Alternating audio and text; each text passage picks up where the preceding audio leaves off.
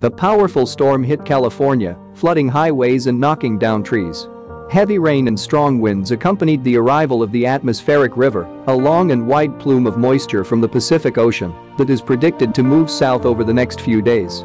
Flooding and blocking of streets in the city and flooding of the square are reported. By sunrise, more than 15 centimeters of rain fell on the mountain in 12 hours. This was reported by the National Weather Service. South of San Francisco in the Santa Cruz Mountains, residents were asked to evacuate. California Highway Patrol closed the highway, making matters worse. Recent wildfires in the state have dried up the land and stripped it of vegetation, making it unable to quickly absorb heavy rainfall.